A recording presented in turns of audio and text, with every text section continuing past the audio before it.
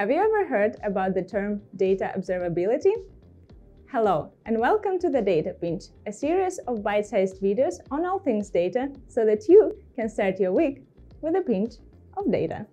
So last week, my colleague Danny introduced you to the data ops methodology and mentioned that in order to put it into practice, you need to implement data monitoring and data quality processes. Well, data observability refers to both of the activities that allow you to get an overview of what's happening to your data and how healthy and non-corrupt it is. Basically, data observability includes things such as monitoring, alerts, tracking to ensure the use of reliable data.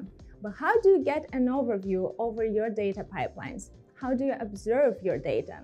Where it's coming from, where it's going, and what's happening to it? That's where the data lineage function comes in. This function gives users a bird's eye view on everything that's happening inside your data pipelines, so that you can get full observability over them. With data lineage, you can slice and dice relationship and trace back the origin of every table within your data warehouse. For example, you can easily see the different data flows, how they're interconnected, and detect if any pipelines are broken. The purpose of implementing data observability is to decrease and hopefully remove inaccurate data, as well as to quickly fix pipelines and dashboards with missing data.